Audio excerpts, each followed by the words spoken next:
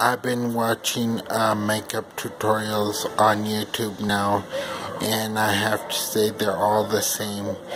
Nothing is different. The way they contour, highlight, do their eyeliner, the eyebrows, blocking the eyebrows, making them go up here, and everything.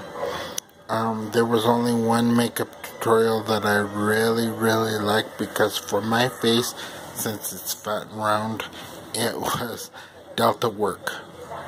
That one I liked.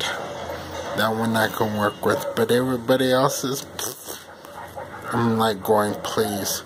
I said the way they cut the cheeks, the way they do the nose, I'm like going, everybody's is the same. There is nothing different. Do something different. So this is me signing off. Bye bye.